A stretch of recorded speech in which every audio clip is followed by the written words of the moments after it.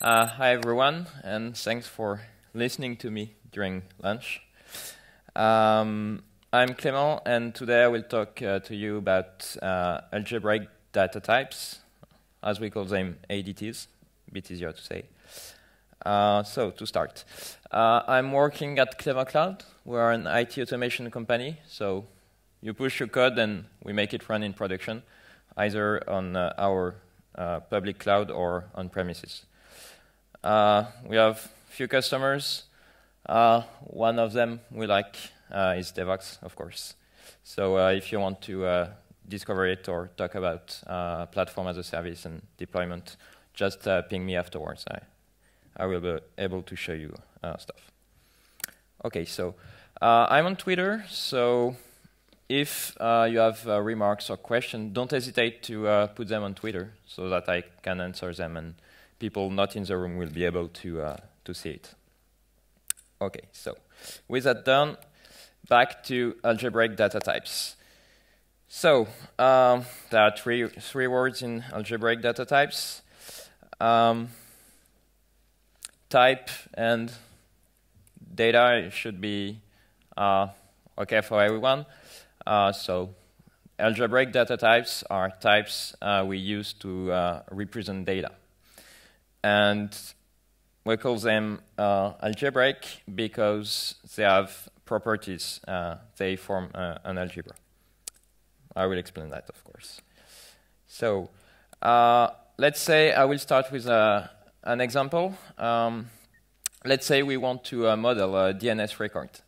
So we know that the record has a type, so either CNAME, A, quadruple A, TXT, stuff like that. We have the domain name for the record. If it's a CNAME, I get an alias. And if it's an IP address or a record, we have an IP address. And finally, we have TTL, how long the resolvers can keep it in cache. There are many other things, but I just wanted to keep the example simple. So we have our record, our class representing our record, and if it's a CNAME, then I will access the alias field to do things with it. If it's a record, then I know that we'll have IPv4 address and stuff like that. There is one big problem with this modelization, is that you get an implicit subset of fields. It's not expressed in the code. It's in your head, and if you lose track of it, then you will have errors at runtime because you are able to represent a state that doesn't make sense. Let's say I put CNAME in the type, and I don't put anything in the CNAME alias, and I put IPv4 address. So I got a value, and I don't know what it means. It's supposed to be a CNAME, but it gives me an IPv4 address. Another thing is that you don't have exhaustivity with this. So, like in almost every code base I know, at some point you have a case default in a switch, and it throws an exception because the compiler wouldn't be happy with that. And the message like, yeah, it should not happen because we somehow now know that we have handled all cases. And it's a bit sad because, like, in your mind, you know that it's done on paper, on specification. Like, you know you've done everything, but you're not able to tell it to the compilers, though you have to add craft. So, a solution to model that is that to use algebraic data types. So algebraic data types, you can see them as either things called product types and sum types. I will start with a product type. A product type is a type putting two values of different types, arbitrary types, together. So you're bundling two values with each another. In some languages, you can call them tuples. In other languages, they are called records. But since we are Devox, I will call them POJOs. So a POJO is the epitome of product type. You have values in the values together in one value with no behavior, just values next to one another. And we call them product types because if we look at types with the mind of set theoretician, a product type is the Cartesian product of your types. So all the possible values of a tuple are all the combinations of the values of each type. And it also works if we think about the number of values in a type, or as we say, its cardinality. For instance, if I have a tuple with 2 booleans, I know that a boolean has 2 values, hopefully. So a tuple with 2 booleans is 2 times 2, 4. So it's another way the term product means something in relation to product types.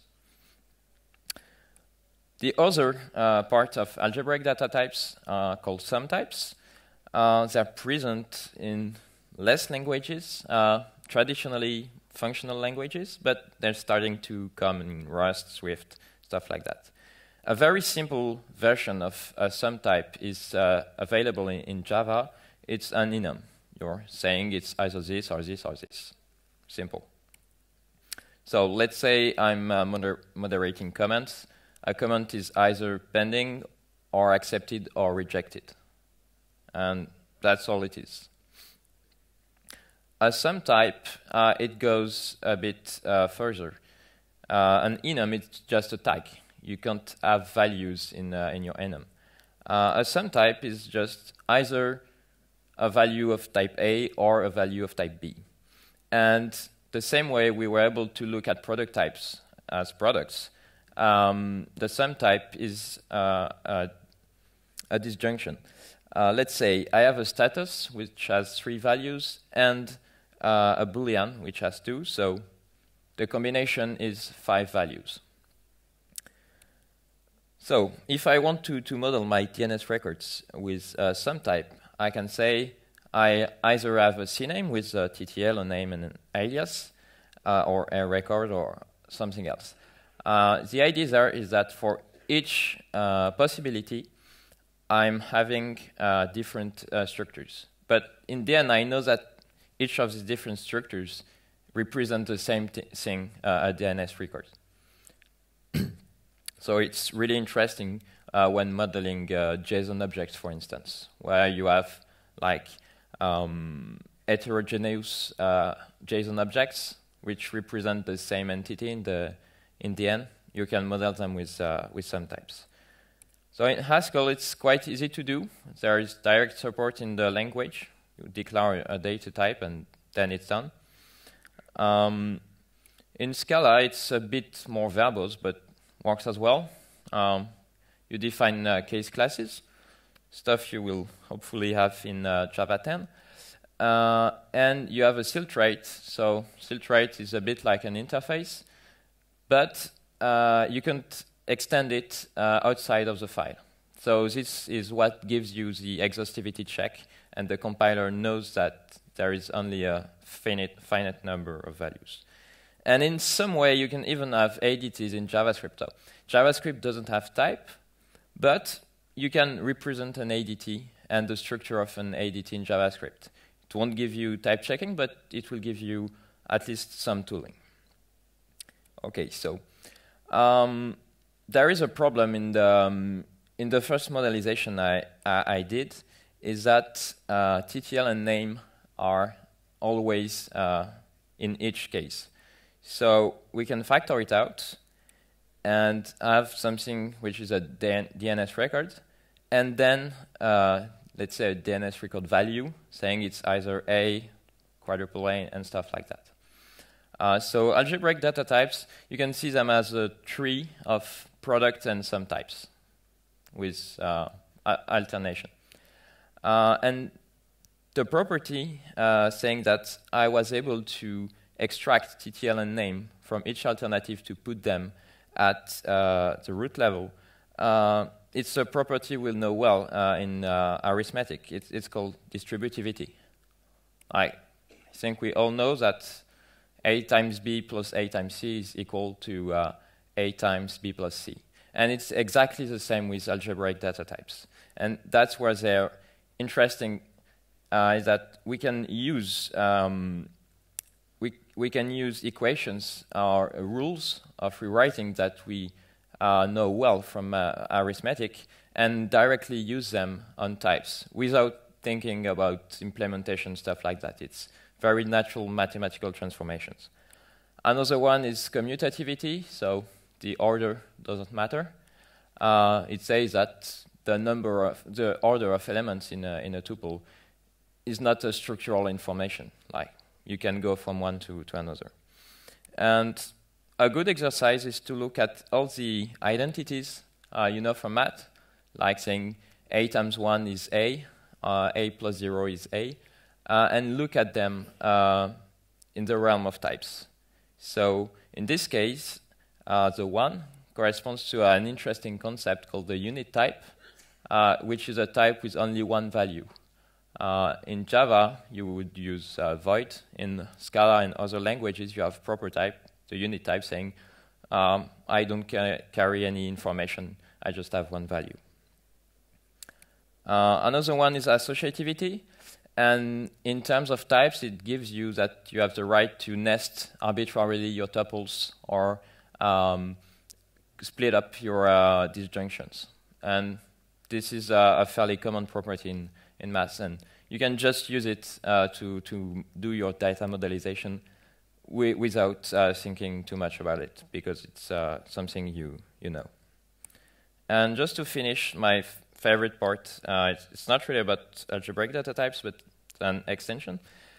The same way we saw product type as Cartesian products, we can see functions, so function from A to B. It's somehow equivalent to B to the power of A.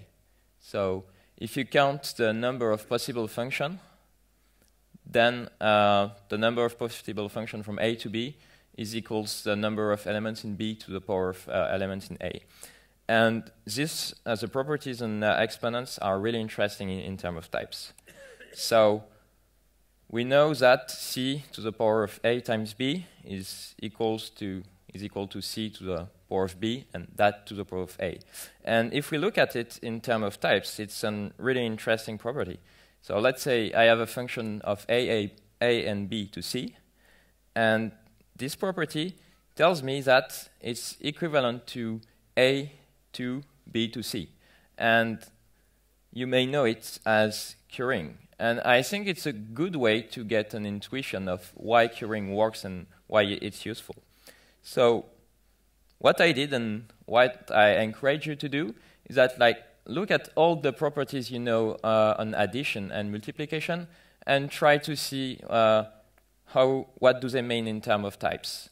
And when you're comfortable with going back and forth, then when you're modeling your entities and your objects, then you are able to think about mathematics and then go back to the realm of types, and the mental overhead is way lower. So you're able to have a good intuition on what kind of data is equivalent to another one, and when you're modeling it, it can help you a lot.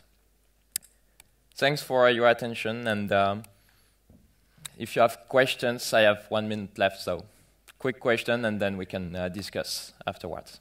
Thank you.